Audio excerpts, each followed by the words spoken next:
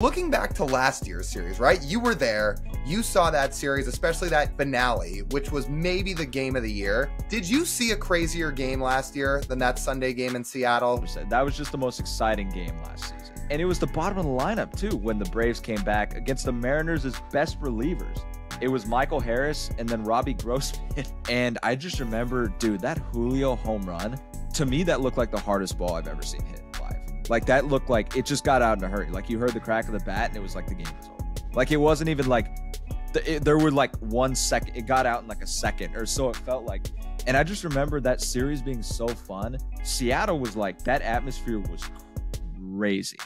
And I think that last game, the roof was closed, and it was insane. Other than San Diego in their home opener in April, and then Philly in the postseason, I don't think I heard a louder environment.